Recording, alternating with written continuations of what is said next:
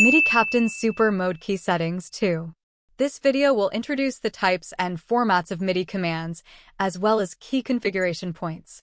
Program change, abbreviated as PC command. Continuous change, abbreviated as CC command. Note, abbreviated as NT command. Let's briefly introduce the format characteristics and functions of these three MIDI commands. In the PC command, CC command, NT command, the first parenthesis is MIDI channel range is 1 to 16. The essence of the PC command is a number between 0 and 127.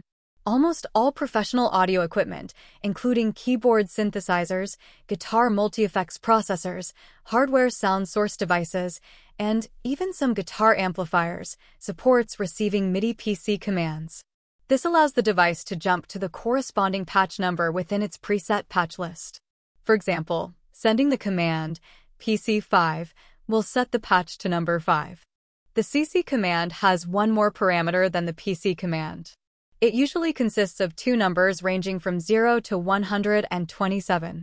The first number, referred to as CC number, typically serves as an ID for the function and needs to correspond with or map to the controlled function on the host device. Many host devices support so-called MIDI command learning, an automatic mapping method. The second parameter of the CC command is used to control the specific parameter value of the corresponding function. It can be a continuously changing parameter with a range of 0 to 127, or a state parameter, such as the switch state of an effect submodule. Usually, any number from 0 to 63 represents off, and any number from 64 to 127 represents on. Of course, there are also cases where 0 represents off and other non-zero values represent on. This depends on the function design of the host device itself and needs to be referred to in the manual of the controlled host.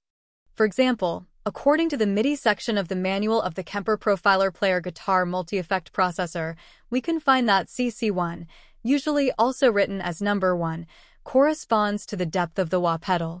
The command CC1 127 can simulate the wah pedal being pressed to the maximum position, and CC10 can minimize the wah effect. CC68 can be used to control the DLY delay module switch. Sending CC68 0 can turn off the delay module, while CC68 127 can turn on the delay module.